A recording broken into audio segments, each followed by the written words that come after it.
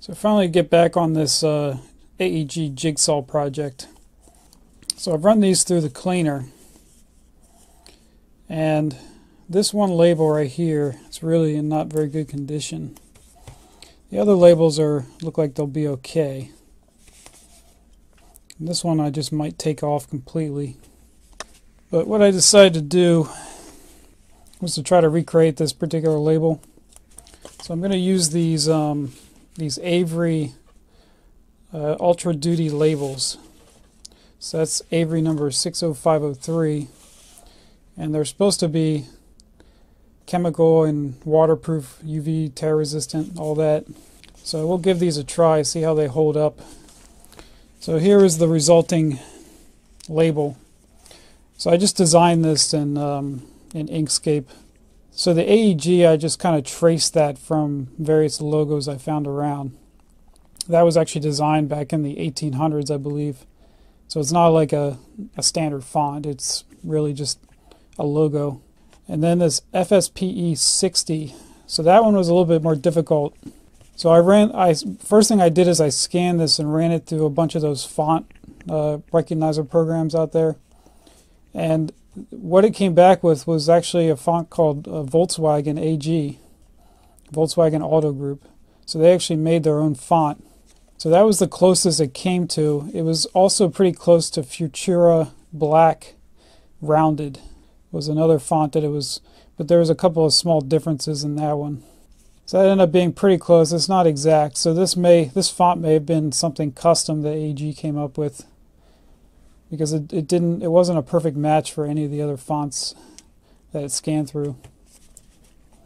So first thing I'm going to do is try to remove this old label.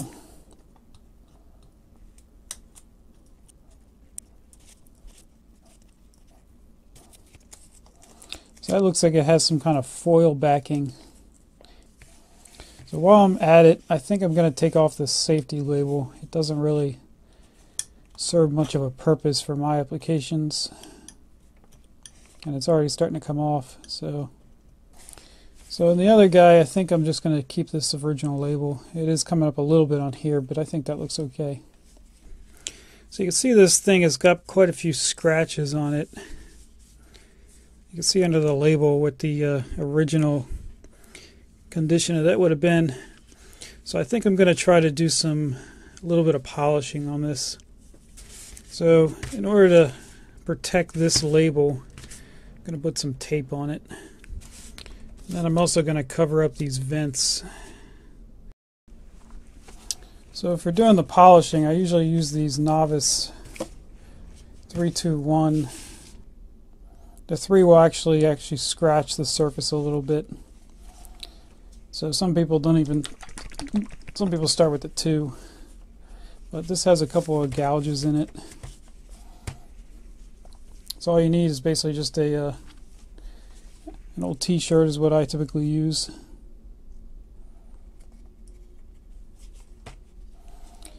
So it has like a very fine abrasive in it. So after you get through the number 3, it's going to look worse than when you started, because it basically took off that top layer on there. So don't panic. It's perfectly normal after you do the 3. Next you go to the Novice number 2, and this is the most tedious step.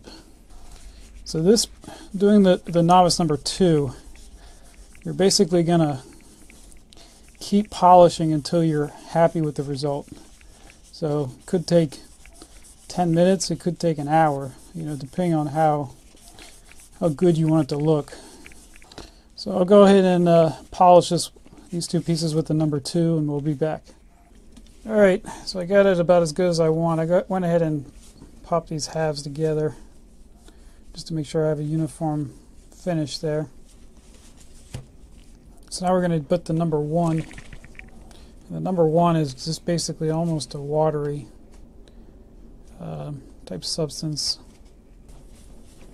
It's really just more of a cleaning. Alright, so now we'll go ahead and try to pop this new label on.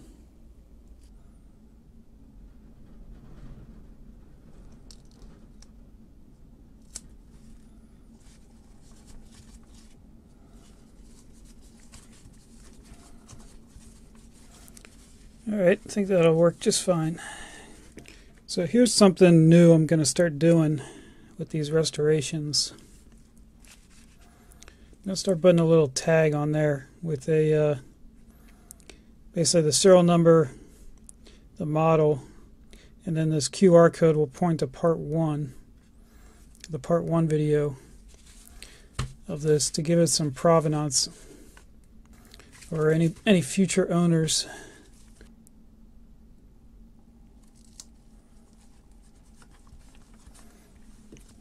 Alrighty, and that's using that same label material as this one, so hopefully those will stay on there.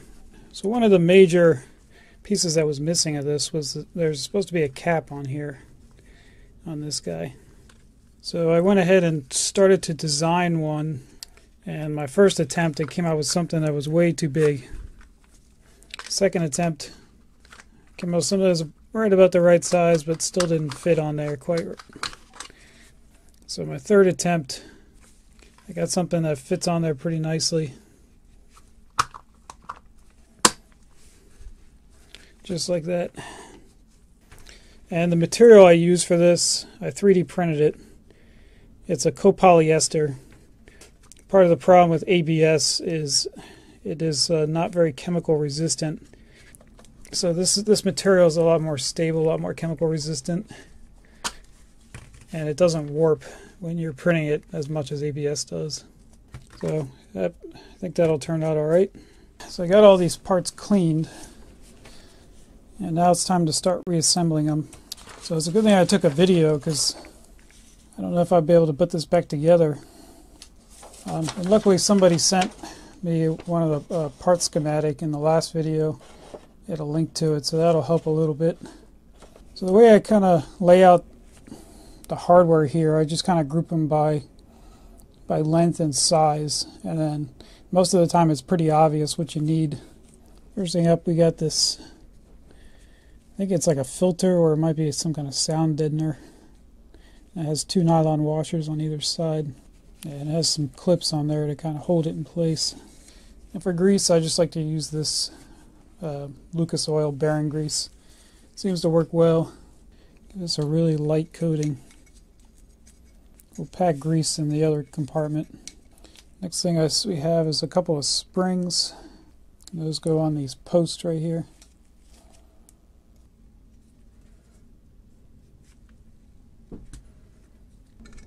And that goes on there. On top of that, and then finally this piece right here goes underneath of this metal, this sheet metal piece. And then those are held down by some socket cap screws.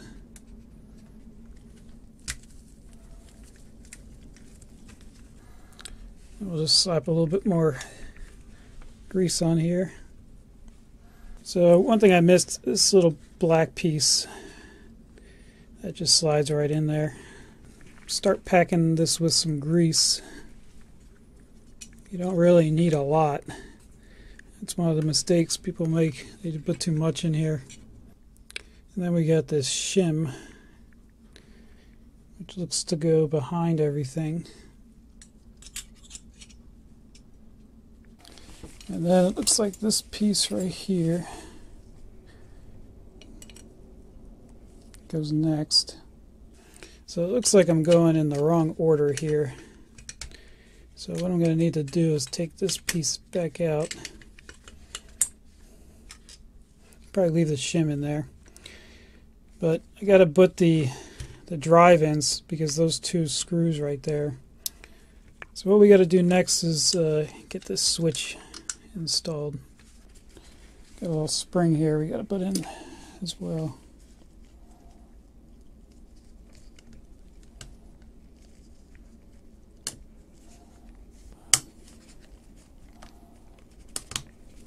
So next thing we can put in is the armature assembly. So if you wonder why I don't always replace the bearings on these, I basically just check them to make sure there's not a lot of play in them, and that they don't sound very scratchy. So these ones actually sound pretty good, and they spin pretty easily, so there's really no reason to replace those unless you really wanted to, but at that point it's probably just a waste of money. I'll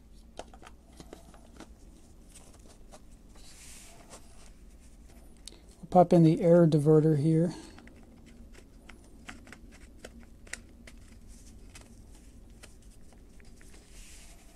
And then the armature assembly.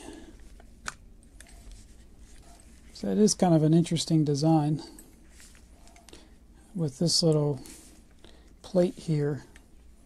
Actually pulls it forward. So it's going to be a pain to get this to line up, but I think I can do it. All right, got it in there. So now we got a couple of screws down in there that go through the case. So we'll go ahead and put those in now. Okay, now we can finally move on back to where we were before.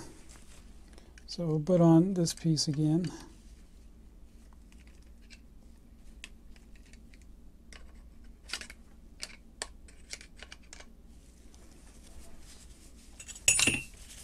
And these two plates go on after that.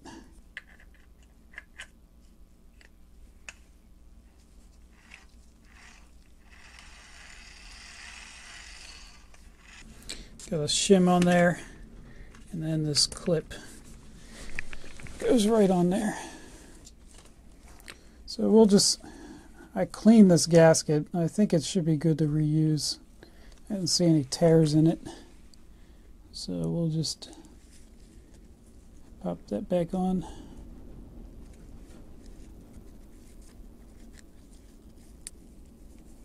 And we'll pop this cover on.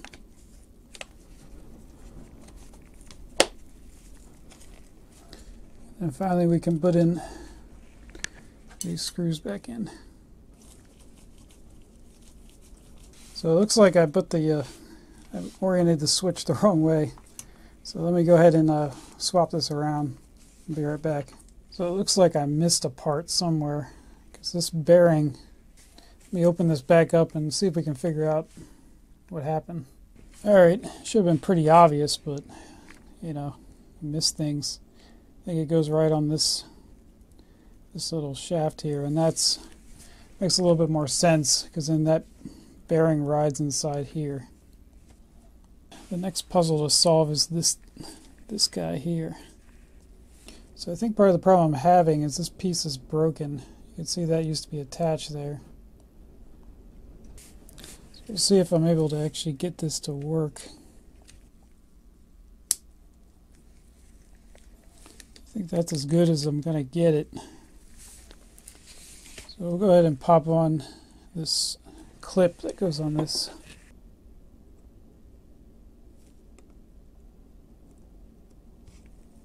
And we got this spring, which is held in by this pin.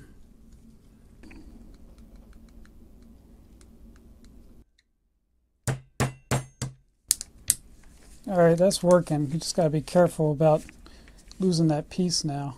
So we should be done with all the parts that require lubrication or grease. So I'm just going to go ahead and clean up a bit here, and then we'll finish this off. Alright, so the next thing I think we'll put on is this cap.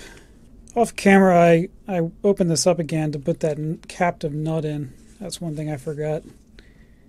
So there's a gasket that goes on there, and then this guy should pop right on. And it looks like it's just a socket cap screw that holds that in there. And then we can put our new cap on.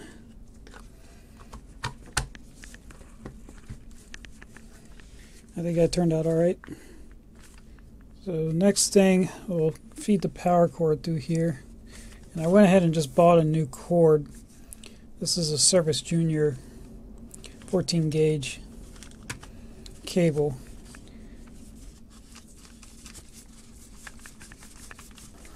We'll just strip the ends of these.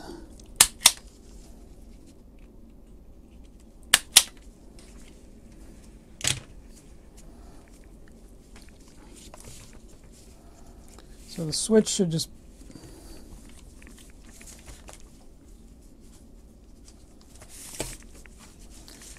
go ahead and wire these to the switch.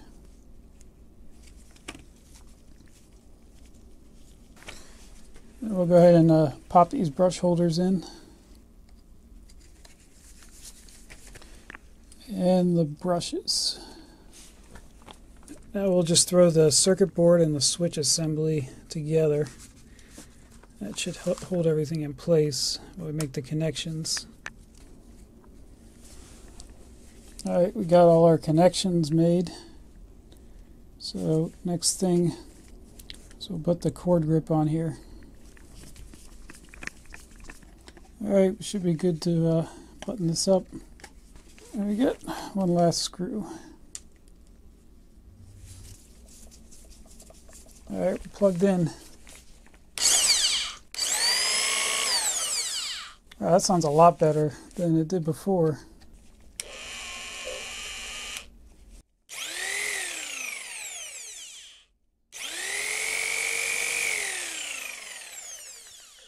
Alright, so let's finish putting the rest of it together. So the only thing left is this piece. So it uses a captive nut.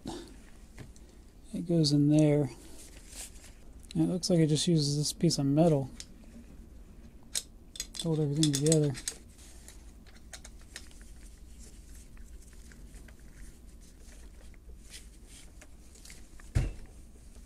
Alright, so one final thing.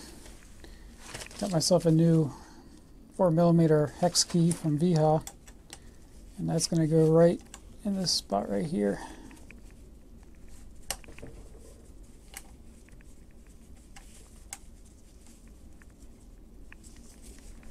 And that's for adjusting the tilt angle and for the blade, inserting a blade. Alright, well I think we got that one done. So hopefully you guys enjoyed that. I'll catch you guys next time.